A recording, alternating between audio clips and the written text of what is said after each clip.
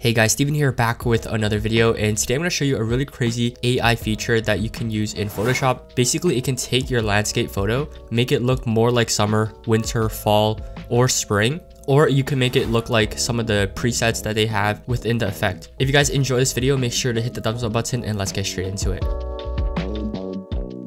Before we get started, this video is sponsored by Envato Elements, which is my favorite place for digital assets. Envato Elements has millions of templates, and I personally use a lot of them. The lower thirds in these videos are actually from Envato Elements, along with a lot of assets I use in my client work.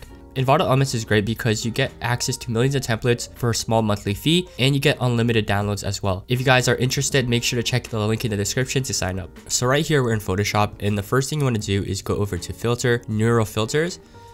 And so this is only available in the newer versions of Photoshop, I believe from CC 2020 and up. So the filter is called Landscape Mixer and it's in beta. So I would assume that this feature is going to get better and have more custom presets you can choose from. So you want to toggle it on, but first you have to download it from the cloud. So I'll probably show this option with the cloud first. But essentially how this works is there's custom presets. So if you want to change this photo here and make it look more like the preset, you would select the preset, or you can choose a custom image from your computer.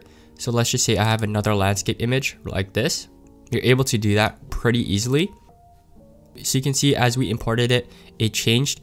And if you show the before and after, it's not just the color grading that's different. They actually changed like the mountain slightly. You can see the clouds are a little bit different as well. Even the trees are a little bit different. So that's actually Adobe's AI called Sensei. And all these neural filters use this AI. It's pretty amazing. So you can see there's other custom presets, and I would assume these presets are pretty well optimized, meaning that if you choose one of these presets, it'll probably look better than a random photo you choose. But you can see as I change it, there's really big differences.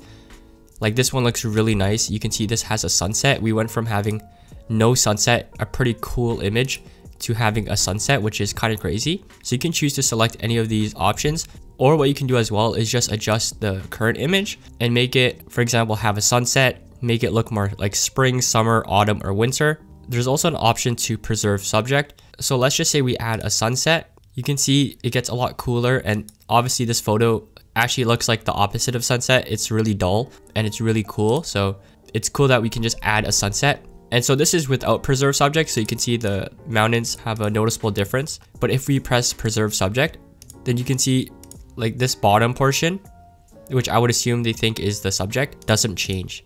And there's also harmonized subject as well. And when you click it, although you preserve the subject, which they selected this area as the subject, it still color grades it and sort of blends it in. So let's just say you want a sunset in the summer, which is the opposite of this photo. I would assume this photo is like in the winter. You can do that. You can make it look like the spring, which the greens are greener. Summer, there's more sun and it's a little bit brighter. So you can see instead of having green greens, it's more like yellow. Autumn, I would assume the greens turn like orange, so that's what happens. And it's crazy because the detail isn't lost either. It's actually quite sharp. And then in winter, you can see it turns really blue. And actually what I've noticed from this neural filter is it performs a lot better than the other neural filters. If you've ever tried to use any of the other neural filters, whenever you adjust something or change a setting, it takes a lot of time and it uses a lot of RAM. But it seems like this neural filter is like instant change, which is great. And it's only in beta, so I would assume that they're going to add more features like this as well. If you guys want to check out tutorials of the other neural filters, I just made a few videos on them, so I'll link it in the description to my Photoshop playlist. Also, if you don't have Adobe Photoshop yet, or you want to get a discount, Adobe's having a promotion where you can get over 60% off the entire Adobe Creative Cloud suite, so that includes Photoshop, and that's available to you if you're a student or a teacher. If you guys enjoyed this video, make sure to hit the thumbs up button and also check out my Discord channel, link in the description, as well as pinned comment. My name is Steven, and I'll see you in the next one.